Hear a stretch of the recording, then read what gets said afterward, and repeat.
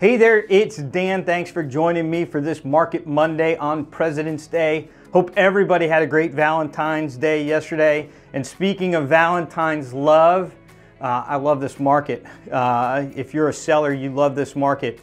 It's been a long time, maybe forever, since I've seen the market on Hilton Head Island this strong. We always start off with inventory. 61 new listings came on the market this week. Last week we reported 64. And this same week last year, 83. So once again, another week where inventory is significantly down, which tells me like there's something wrong with this slide. We had 401 new listings come on the market so far this year, and over the same period of time last year, it was 403. How can that be? Week after week, we're reporting a decline in properties coming on the market, but this year-to-date number is showing that it's almost the same. Well, this is that shadow inventory that I've continued to talk about. This number is higher than what we're reporting weekly because there are properties that are coming on the market already under contract, right? There are deals that are being made.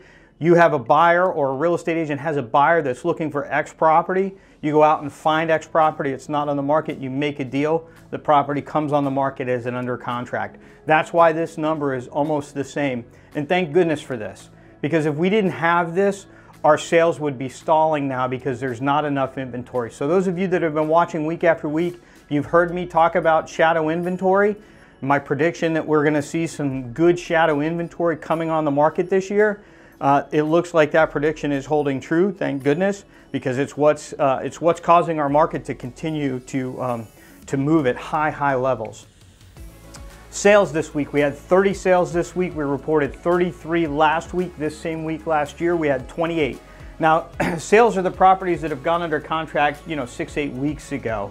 They're not a representation of the activity today. They're previous activity that is actually, is coming to a closing now. These are the properties that went under contract over the holidays. The year-to-date closed sales, we've had 308 so far this year. Over the same period of time last year, 187. So you can see we're up 65%.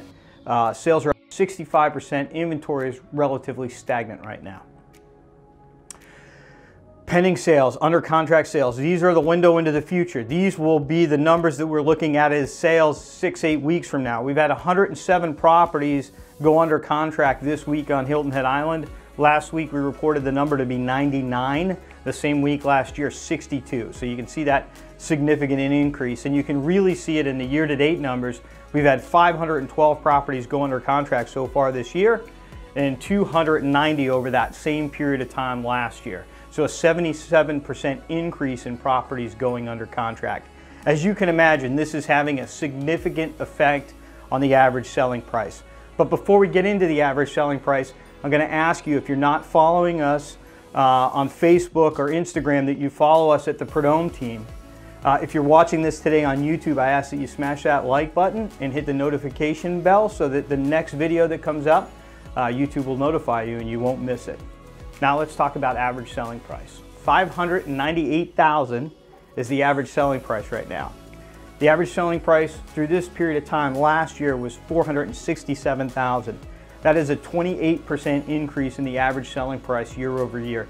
It is the perfect storm. It would be difficult to see an average selling price increase by more than 28% over a 12-month period. If you're a seller, this is as good as it gets. It's just as good as it gets. And then finally, we always wrap it up with cumulative days on the market. You'll know that last year this number never went below 100. Now we're at 72. During the same period of time last year, the average cumulative days on the market was 148%. So we're less than half. Again, just shows all numbers point to a strong market, and seeing this shadow inventory come onto the market is what's continuing to fuel this. Once we see a dip in that, we're gonna see sales. Once we see a dip in shadow properties coming on the market, we're gonna see a slowdown in sales. But right now, we're just not seeing it. So thank you so much. Make sure that you follow us every Monday for Market Mondays. I handle Hilton Head Island. Mike Broadhurst handles Bluffton. Last week we started doing neighborhood Market Mondays. I did Sea Pines. This week we're going to be doing a Forest Beach, so make sure you follow along. Thank you so much.